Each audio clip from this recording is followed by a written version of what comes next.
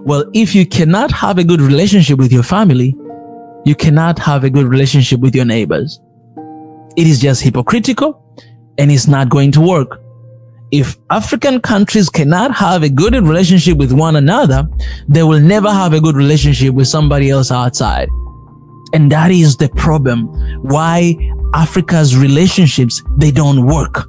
Because we ourselves as Africans, we don't know how to do relationships. We don't know how to commit ourselves in the relationships. We don't know how to unite ourselves, and we don't know how to sustain that. Yes, it is the time to unite our people, to sustain that, and to set our priorities in order before we jump it. BRICS is another big mistake that Africa is about to do. And if you don't see that, I'm afraid that you don't know what your priority is.